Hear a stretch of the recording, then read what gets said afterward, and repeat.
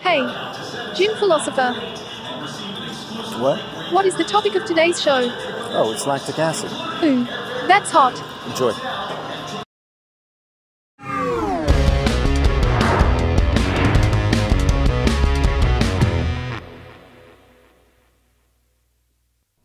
Hey, what's up, Peripatetics? Max Gaines here once again, dropping knowledge on you about fitness, health, weights, supplements, and the human body, using that distinct branch of philosophy known as gym philosophy. I'm joined via Skype today with the legend of Stoicism, Epictetus. How you living, Epictetus? Yo, Max, I just did 405 for 7 on the incline bench. Wow, that's pretty good. You must be pumped. You cannot find the pump in externalities. You can only find the pump from within yourself. Ah, there you go. I'm getting all stoic on me again. How you feeling? My triceps are on fire, man. Oh, funny you should say that, because that's the topic of today's show. Triceps? No, lactic acid burn. All right, let's do this. I feel that the first thing that we need to discuss in order to comprehend lactic acid is to get a solid understanding of what aerobic exercise is and what anaerobic exercise is. So to start, the body prefers to generate most of its energy through an aerobic process. Aerobic meaning with air, and air meaning oxygen. Actually, a more precise definition is that aerobic exercises uses oxygen and only oxygen to meet all the energy needs of its particular activity that's performing. This is generally light to moderately intense exercise such as running or swimming or walking or cycling. In gym terms, steady state cardio. This aerobic energy is utilized during a prolonged exercise period of at least 3 to 4 minutes. So that's generally when you're on the treadmill running for 30 minutes or the bike for 45 minutes or so on. Another aspect of aerobic exercise is that it involves primarily the type 1 muscle fibers or the slow twitch muscle fibers. Now, I'm not going to get into the different types of muscle fibers on this show, but I will on another show. Now into anaerobic exercise. Anaerobic means without air or without oxygen, as is indicated with the prefix "an". Anaerobic exercise comes into play when the supply of oxygen to the muscles can't keep up with the body's demand for energy. This demand for a large amount of energy is driven by intense exercise such as weight training or sprinting. It's these high bursts of energy that kickstart the production of lactate or lactic acid. Now, you're not going to actually start feeling the burning sensation until enough lactate has sufficiently built up in the muscle. It takes about 15 to 20 seconds of strenuous exercise in most people before their muscles start to fry. If you've ever done volume training, you know that is a lactic acid factory. But you don't even need to do high repetitions, since when we refer to stressing the muscles, we mean time under tension, or TUT. Just doing as little as one slow concentrated repetition where the muscle is tense past that 15 to 20 second barrier could cause lactic acid buildup. Look at rock climbers. Pulling the entire weight of your body up a rock face induces an insane burn. That's why the smart rock climbers use ropes and their legs to minimize the time that their arm muscles are under tension. I'll also mention that anaerobic exercise uses primarily type 2 muscle fibers or the fast twitch muscle fibers, and it's those fibers that grow in size due to hypertrophy. So if you want to smash your back and make it huge, if you want a giant chest, if you want massive legs, do anaerobic exercises. And now we venture into what lactic acid is. It's colorless as a liquid, it's white in its solid state, and it's water soluble.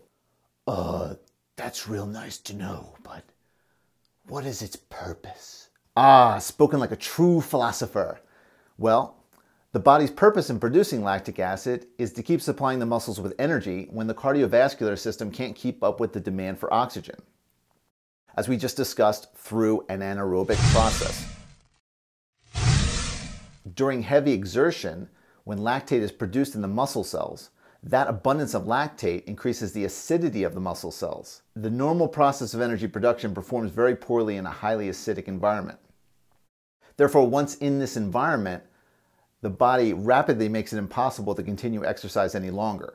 I guess you could say that the purpose of lactic acid is the self-defense mechanism of the body that keeps you from severely injuring your muscles. I kind of think of it like your intense exercise is like driving a car towards the edge of a cliff, and that your body uses lactic acid to put on the brakes before you pull a Thelma and Louise off that sucker. Excellent. Now let's see a flow chart.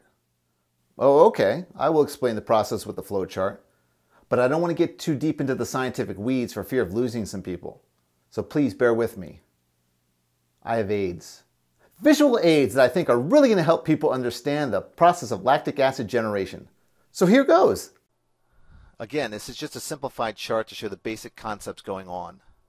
There's a lot of biochemistry happening in each one of these steps that isn't shown, but basic concepts are all that we are really interested in here.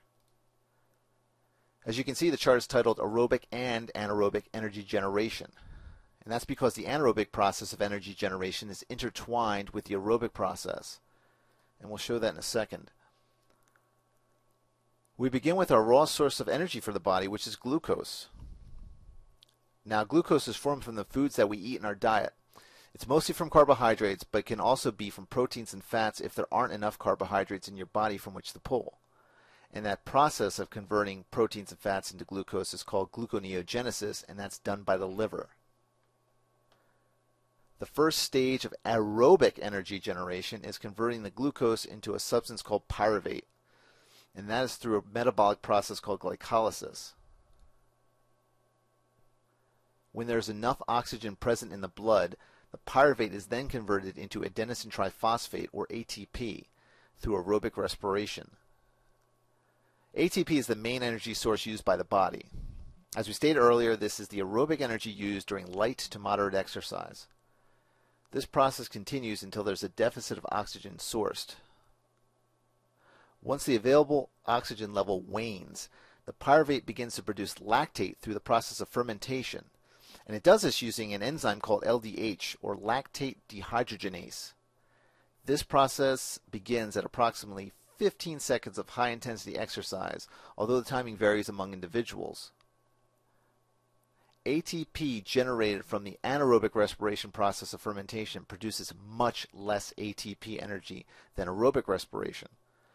The ratio is something like, for every 38 ATP generated through aerobic respiration, only 2 ATP are generated for anaerobic respiration. So aerobic is much more efficient. The lactate concentration in the muscle will increase as long as the lactate production exceeds lactate removal. So here comes the burn. The lactic acid buildup will continue from 1 to 3 minutes, where it will reach a crescendo and the muscle will have to shut down.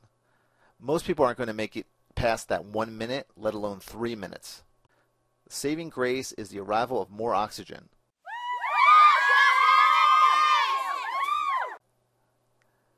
Lactate removal from the muscle cell is accomplished by the lactate combining with oxygen to turn back into pyruvate, where it proceeds to form ATP through the aerobic process.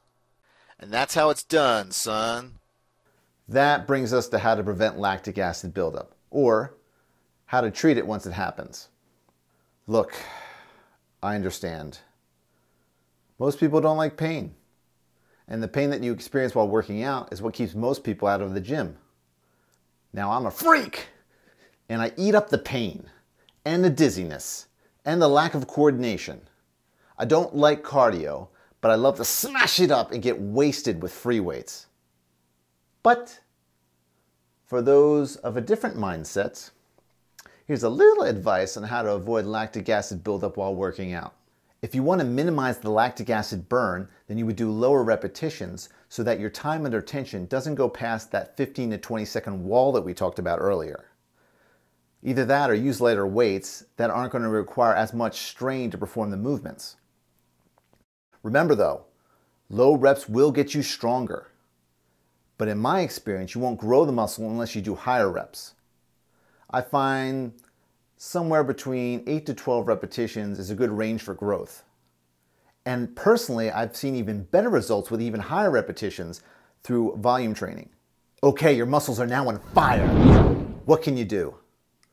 Well, once you do get that lactic acid burn, the best thing that you can do is to step away from the gym equipment and just walk around a little bit while taking some deep breaths. Stay around your equipment because you don't want someone ganking your weights. Just shake it out and breathe. Remember, we said that lactic acid is generated from a lack of oxygen. So a few deep breaths will allow the lactate to convert back to pyruvate. Also, walking around a little bit will help that oxygen-rich blood circulate and flow back to the muscle cell to facilitate this. Okay, here's where the philosophy comes in. Yes! I try to think of the positives of lactic acid in the following ways. First, you know that you're actually working the muscle and breaking it down. Now, I'm of a philosophy that after a workout, you should be able to feel something in the muscles that you worked that day, whether it be soreness or a pump. During the workout, lactic acid gives a good sort of biofeedback to let you know that you're working out hard enough.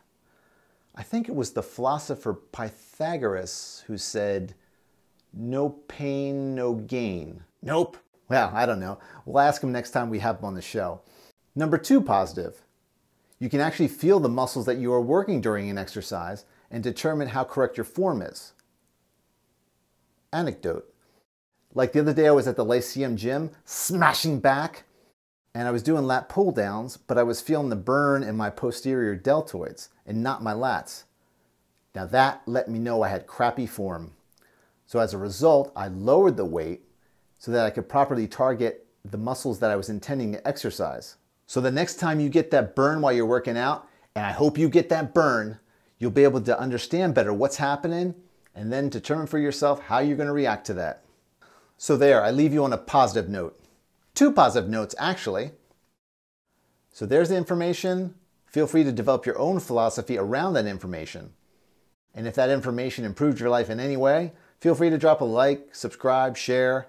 You know the YouTube dance. So that's it for me with lactic acid. And hey, guess what? Now you know something.